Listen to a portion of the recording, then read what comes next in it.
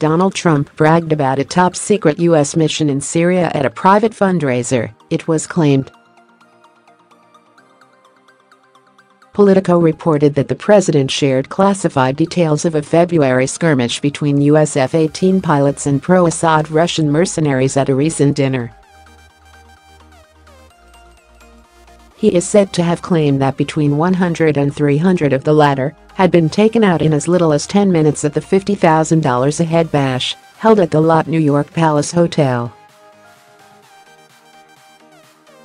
Trump made the remarks despite strenuous attempts by U.S. officials to avoid clashes with Russian forces in Syria in a bid to avoid straining relations with the Kremlin.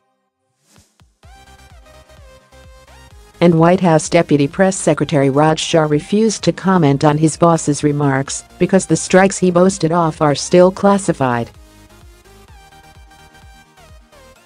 President Trump is also said to have earned a standing ovation at the dinner, which raised $5 million for his campaign and the Republican National Committee when discussing his controversial move of the U.S. Embassy in Israel from Tel Aviv to Jerusalem.